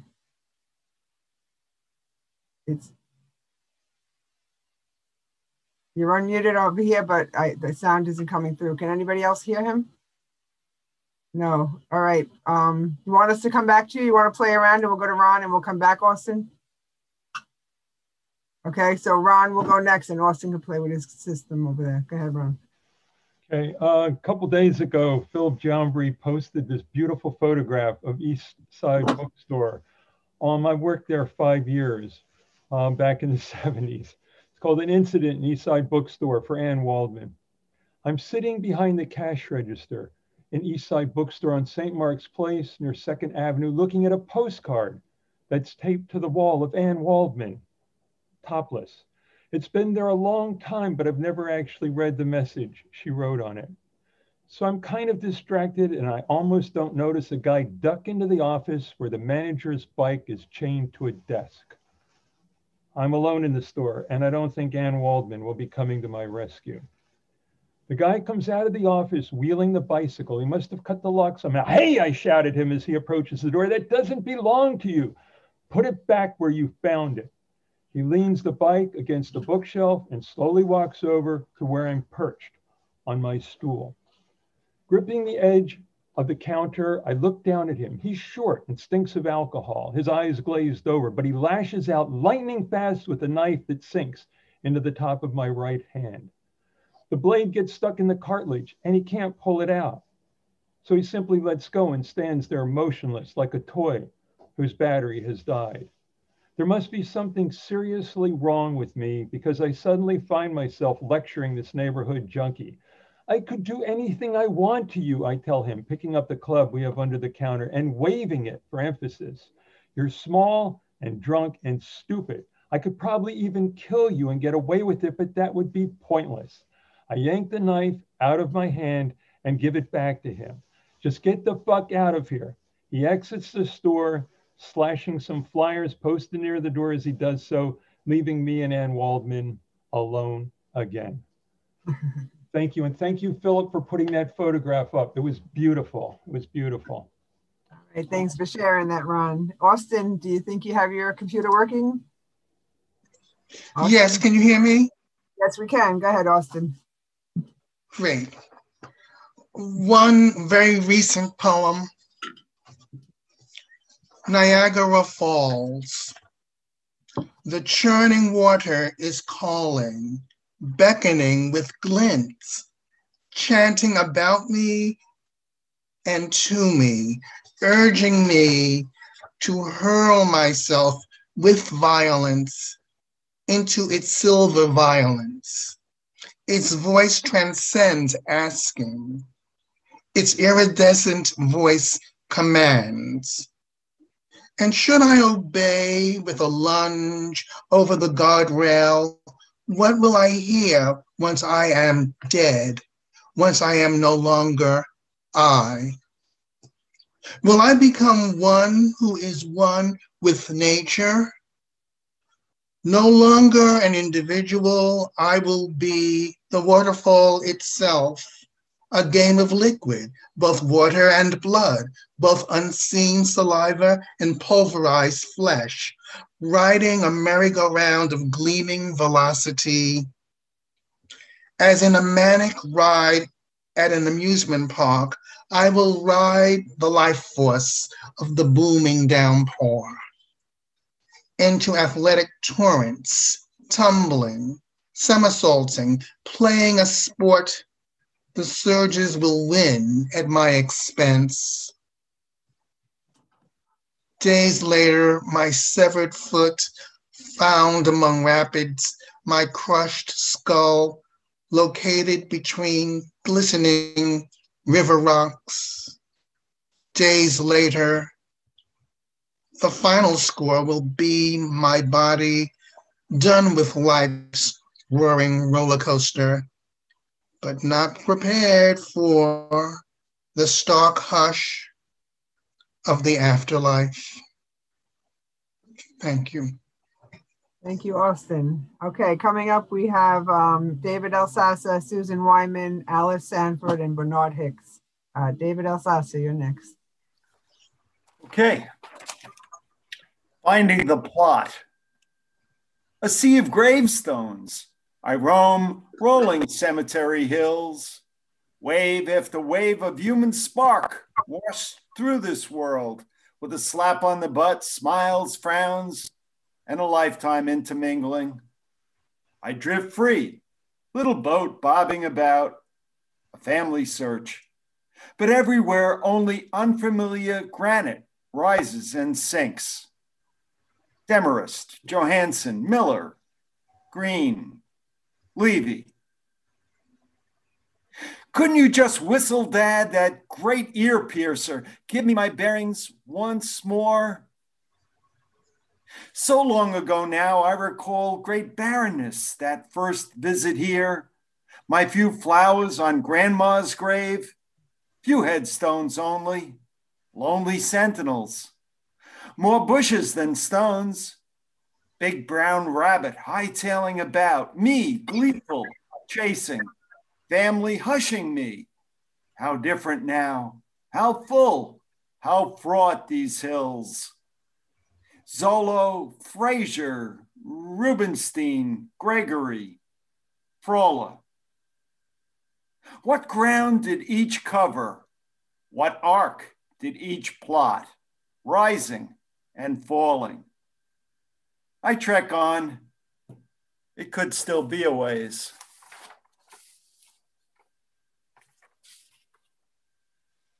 One more, lighthouse. Blazing, small but festooned, an all-year Christmas tree on this first floor Riverside Drive window. Every night for years, approaching, I'd wonder nightly, would it still be there? And why? All year Yuletide? Now it's finally vanished, this Upper West Side light show. Gone today, extinguished with an aged solstice devotee or retired in victory, heralding what personal illumination? Tomorrow and tomorrow and tomorrow, nights when I trek sleepy off the highway, 3 sheets to recollection, I'll conjure that bright spot and light a candle behind my eyes for the unblinking keeper of that light. Very nice. Thank you, David. Thank you. I don't think Susan Wyman is here. Susan, right? You're not here. I think she left. So Alice Sanford would be next. Oh, Alice. I'd like to thank you, Linda, and Madeline. It's been wonderful being with you through the pandemic.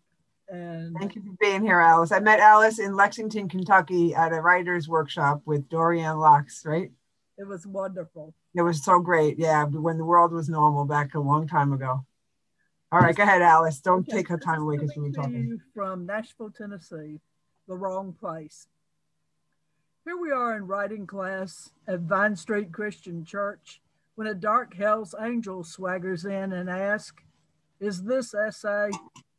We say no, but as he leaves, we yell, "Do you mean writing?" He rematerializes and says, "No, essay, 12 steps." Now we don't know. Maybe this is some new technique he thinks we'll teach him.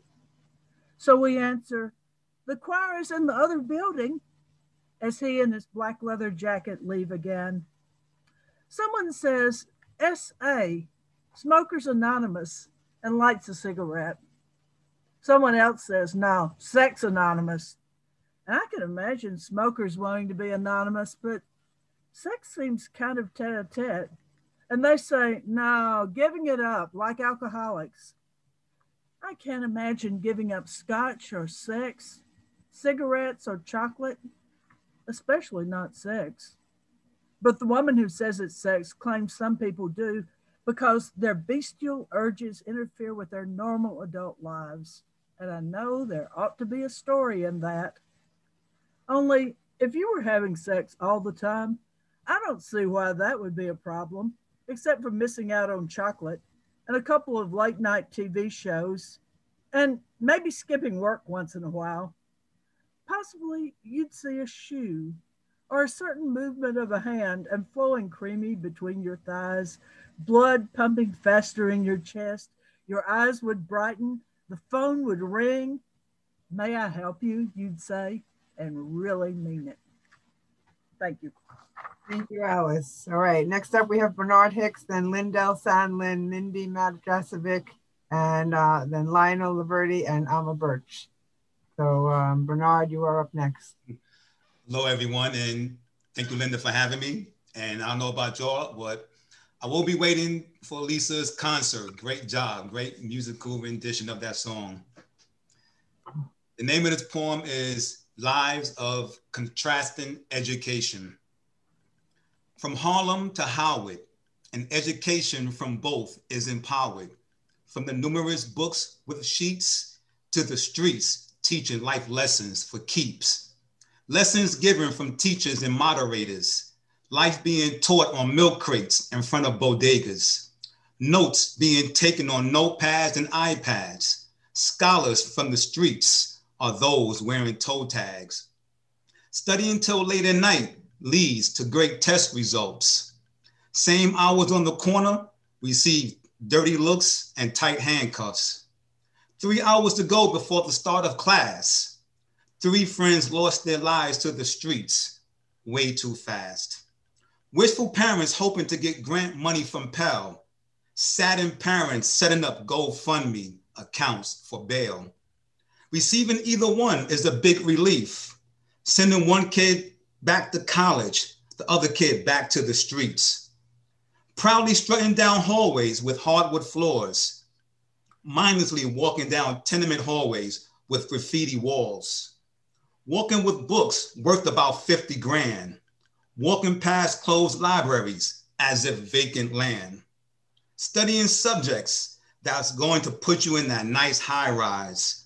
Studying cars as they slowly drive by so you don't get caught up in the next drive-by. Going on interviews to start your career. Going to the parole board hoping it's your year. Getting the phone call saying the job for you is here. Walking out the gates, breathing in freedom and shedding a tear. Graduation day and students count their blessings. Acquittal at trial and life has delivered another lesson. Switch your tassels and throw your caps in the air. Walk out the courtroom, return to the hood and hope somebody cares. Contrast and education. Thank you. Thank you, Bernard. All right, Mindy let me know that she won't be reading. So next we have Lindell Sandlin. Letter from Camp Corona. Hello, Mata. Hello, Fada. Here I am at Camp Corona. We've been very isolated. We'll have fun when everyone's been vaccinated. Last March and April were very frightening. I would rather have been struck by lightning. All night and day we heard siren screams. Kept hoping we'd wake up from all these awful dreams. I don't really mean to scare ya, but we'd been better off having malaria. One side effect of having corona. Facebook said men never get another boner. Many governors came to hate the president, who was once a New York City resident. Trump called them all a bunch of sissies, until Cuomo fought him back just like Ulysses. The CDC told us keep 6 feet distance because the COVID bug had resistance. At first they said no masks, then changed their mind. It's been a very confusing time. Restaurants and businesses all had to shut down, and noisy Times Square became a ghost town. Museums and theaters too all went dark. I kept sane by taking walks in Central Park. Each night my cooped up fellow New Yorkers cheered all our medical and essential workers. Wearing a top hat, looking like a dork, I sang to my neighbors through a bullhorn, New York, New York. This tiny virus exposed our broken systems, widened the divide between the us's and thems, while Wall Street markets rose and soared, disenfranchised, jobless, hungry people roared. When that cop knelt down on George Floyd's neck, it was the final straw that broke the camel's back. Some called it protest, some called it riot. Either way, black voices will no longer be kept quiet. Just when we thought things could get no worse, voting during COVID became a curse. Despite gerrymandering and poor losers lying, Americans elected a black woman with Joe Biden. It's been a year since Camp Corona started. 500,000 Americans are dearly departed. Maybe this fall we can quit wearing a mask. To build back better is now everyone's task. Thank you. Thank you, Lindo. All right, next up we have Alma Birch, then we have Jimena Ramos Yango, and then James Bryant. And we're getting down to the wire here. So thanks for hanging in with all of us, everybody. And I think— Yeah, Linda, I didn't know if I was going to be last.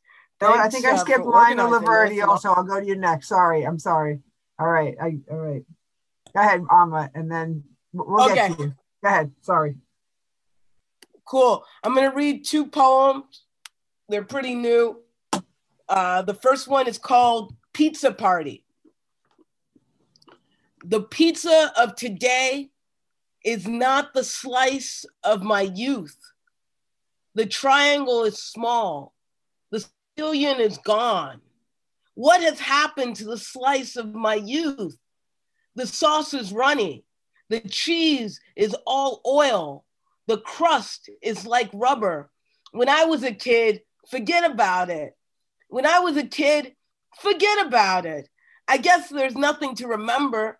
It was a different time. Shootings and drugs and death and AIDS and welfare and poverty and the laughter of a child.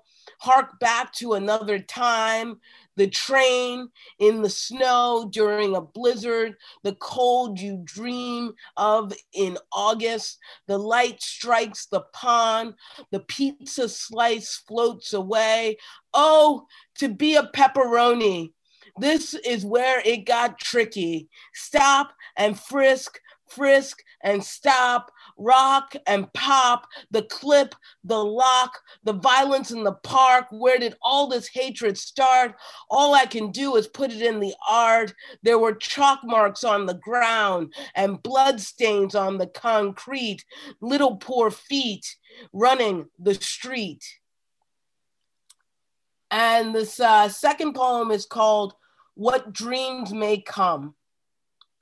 Dancing in erotic light, we just exactly, and that was hide everything and nothing to, paints splatter, slide down mound, dinner is served, feed me a fish, ephemeral plastic bag float, clothesline shadow, light strikes one side, basketball hoop is down, there is new growth. Shadows cause rectangles, rectangles cause lines, lines cause cornice triangles to pop, the Star of David appears, the seal of Solomon shines, sitting on a porch, drinking lemonade, ivy on the buildings, sheet music on the wall. Thank you so much. Thank you, Alma, for being here. It's great to see you again. All right, now Lionel, I very apologize. Excuse me, Lisa. Robert Mueller, you're on the list. You're on the list. You're after James Bryant. Good, good. Okay. Yeah, we're coming down to the end. Thank you. Okay. All right, Lionel. I'm muted? Okay. Oh, you, go ahead. Great. 4:10:11. These are the final moments of now. Ends of certain ages, last remarks. The fading haze conceals new truth, which is eternal but unseen before, and here we reach these shores. In every moment tunes will play, and death and life will dance their way, besides the fulcrum pivot point of transformation with each other. For change will change itself, and that which died before returns anew, with traces of the past and now more. But that which dies for this itself will find its own renewal. How little we seem to know, yet we feel it, that more time-defying truth blooms yet again, and spring thanks winter for the path it took. All right, and this is a sonnet, love poem. What divine beauty dares to look at me, vouchsafing her 2 eyes to see my soul? Why, 'tis the fairest thief alive who stole my troubles and replaced with ecstasy. But what if beauty would not care to be in same such place with that obsessive whole, and forced by well-worn scripts to play a role? Would this sane choice kill love so easily? No, it would not, for love that is sincere will wait and find its clarified resolve. Though reasons move to escalate the fear, inserting end to that which should evolve, instead a deeper sight to eyes appear, so beautiful to make the doubt dissolve. Thank you, everybody. My September 11th poem is coming out this September. Thank you, everyone. Being here. Okay. Jimena Ramos, Rangel, I skipped over you. Are you? Hi. Hi. Hi there. My name is Jimena. I'm 19 years old and I'm Peruvian. And I'm going to read a poem from my book. It's called Born Reader. My alternative lyric. It houses the song of sovereignty. Armored letters on a carousel. Letters waiting for you, reader of the month. Talking about you is discussing oil. Classic natural emporium. You lighten artificial dexterity. Inman's soul, Dave Rosebush. I place a blue cardboard bouquet, a pencil that I just made, a notebook written in Spanish, and a candle. I'm sure it was your smell. You lighten the scarlet. You transform the bittersweet into cream. You keep the mason alive, and I miss you such a longed-for dream. Thank you so much. Thank you so much for being here. All right, next up we have James Bryant.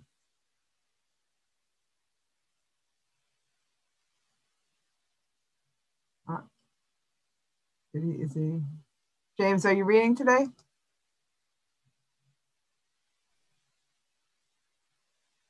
No, I'm not. I'm just here to watch. Thank you. Oh, okay. All righty. Okay, then we have Robert Mueller.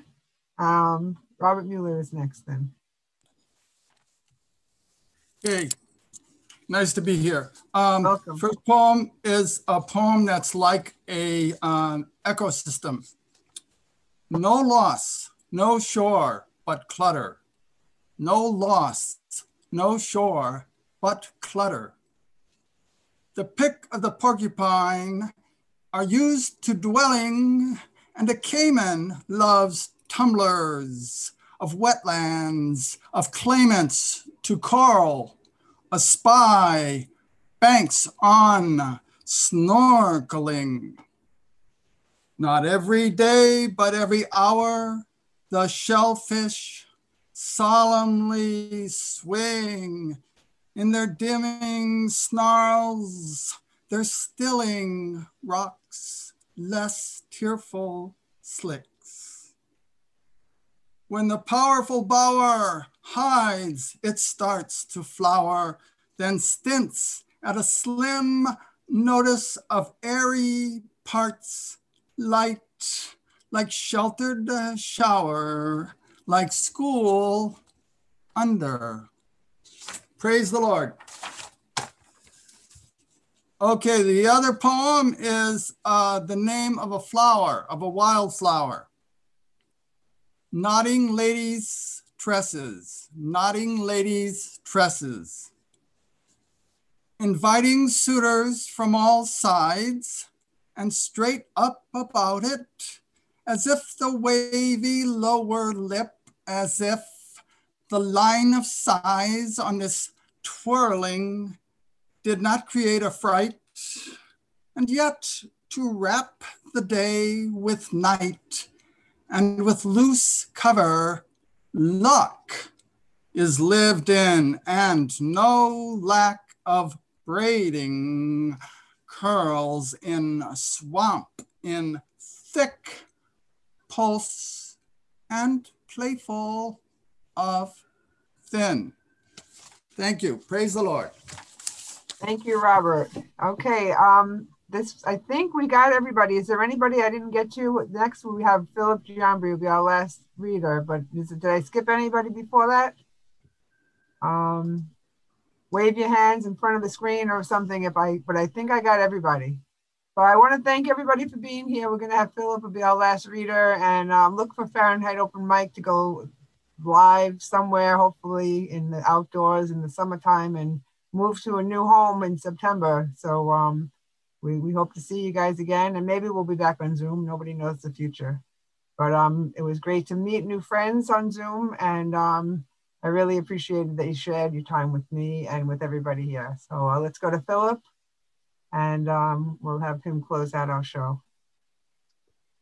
This is called Love Walks In, one short piece. Love walks in that night out of nowhere, says, "Hey, I'm back. I ain't looking and I ain't ready, but here comes love swaggering in like some drunk ass sailor saying, 'Take it or leave it, baby.' I'm thinking now might just be a game for this one. So in a booze-soaked bar night, I call love's bluff. And what looks at the time like a surefire train wreck turns out instead to be a 5-year gold bar for two bodies tethered now by love, romance, and poetry. Two broken souls healed and blessed with redemption. Thank you." Right, that's our show. I think we have everybody, right? I didn't leave anybody out. I would hate to turn it off and leave anybody out, but all right, that's our show, guys. I'm gonna unmute everybody, and then we could all cheer and Yay! Thank you, Linda, Phillip, and Madeline. Thank you. Thank you, Linda. Wonderful. Thank you all, everybody. Thank you, everyone. I couldn't have done it without you guys. Great to hear everyone. Wow, Thank you. Great to see everyone. It's nice to see you all. Good job. Take care. Madeline, how do you do it? You have to watch the seconds. Yep, definitely it's work, yes. But yeah. Out of love and joy. Good, good. I'm glad. Thank you all so much. Thank you. And help us Great find reading, a everybody. place. Help us Great find night. alternatives to be in. You know, put your heads together, please. Yeah, if anybody has an outdoor suggestion or an indoor suggestion, you know, Black and White was our home and they closed on Halloween. This reading, Fahrenheit, was there for 20 years before I took it over. I mean, I took it over just in 2018, I believe. And yeah, but that reading was going there forever, and we'll miss that place. So Linda, how are you feeling? Any after effects from the COVID? I have a little, but I'm getting better. I'm going to my doctor next week, so I'm gonna get checked, but I'm hanging in there. I'm fighting this thing with everything I got. So people tell me, try this herbal remedy. I try anything just to knock it out, but I'm getting better. So What are you lingering with? Like congestion? tiredness? I have like congestion in my nose. I can't get rid of it, you know. And then the lack of energy is kind of like I fight that every day. It's the lack of energy. Fatigue, yeah. I wanted to thank our non-New York and New Jersey friends. It's just been the one good thing about COVID. Certainly there's a few other things, but brought a lot of people together from far away. We'll miss you very much. Yeah. And if you ever come to New York from out of town, you know, plan to come on the first Sunday of the month, and you can come to Fahrenheit. Very good. David Alsasser, are you there? I'm here, Patrick. Good Great to see you. How are you? This was great, wasn't it? Absolutely. It's great seeing a lot of old faces and a lot of folks I've never seen some years so far away. And I think Mindy's been listening or watching or she didn't want to read today. I thought she was going to read. She said that she was just listening. There she is. Yeah. All right. Good night, everybody. Thank you. Thank you. Thank you. Thank you. Thank you. I haven't seen you in about 20 years. Take care, everybody. See you soon. See you Good all night, everybody. someday soon. Great job, Linda. Thanks up. Thank you.